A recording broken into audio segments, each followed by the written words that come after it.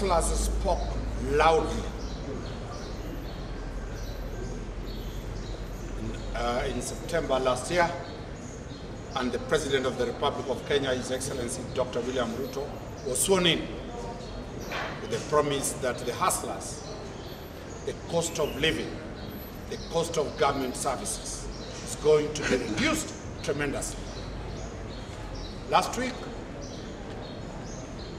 the CS for Interior, equally the CS for Lands, issued gazette notices to the effect that the cost of government services was increased tremendously.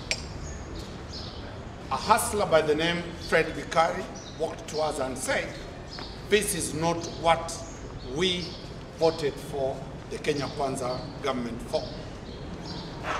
Of particular are 7 issues that he instructed us to raise. 1, the criminalization of marriage. Article 45 of the Constitution provides for the right to have a family. Government now has decided to make it too expensive for people to marry.